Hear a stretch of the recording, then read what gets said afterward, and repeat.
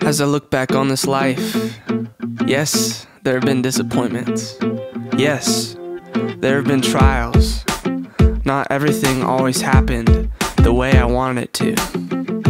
But I have seen God in every single detail.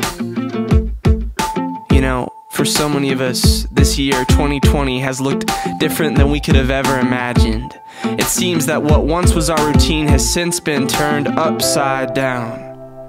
As humans, you and I, we naturally create our own plans, but many times, God's plans look different than ours because He sees the greater plan. In Proverbs 16:9, it says, "We can make our plans, but the Lord determines our steps."